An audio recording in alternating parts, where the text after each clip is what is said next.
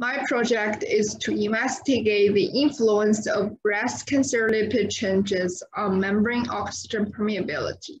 Tumor radiotherapy relies on intracellular oxygen to generate reactive oxygen species, which can cause DNA damage, even cell death. However, cancerous tissue often experiences hypoxia.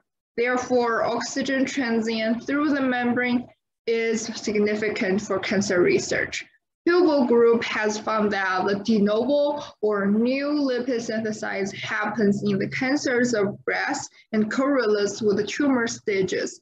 In one word, if de novo lipids are the reason why oxygen permeation decreases in forming the hypoxia in tumor cells, modifications of lipid membrane might be the solutions to change hypoxia and then make the damage of radiotherapy more extensive and more lethal to tumor cells. We use molecular dynamic simulations to create a series of bilayers with diverse chain lengths from some de novo lipids.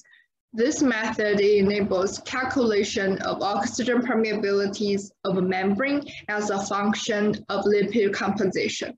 We have also analyzed some properties of the lipid systems, including the air per lipid, free energy and cavity profiles, and so on. You are very welcome if you are interested in any of this. Thank you.